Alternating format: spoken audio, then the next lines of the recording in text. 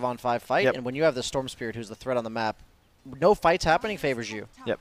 And as you said, you can really only lose the game at Roche in this sort of situation. He's just walking a Chalice, trying to force the ultimate. Oh, there he dodges the Ice Path too, and they get the Sack Storm. Not quite there in time. The hook shot, what the hell was that?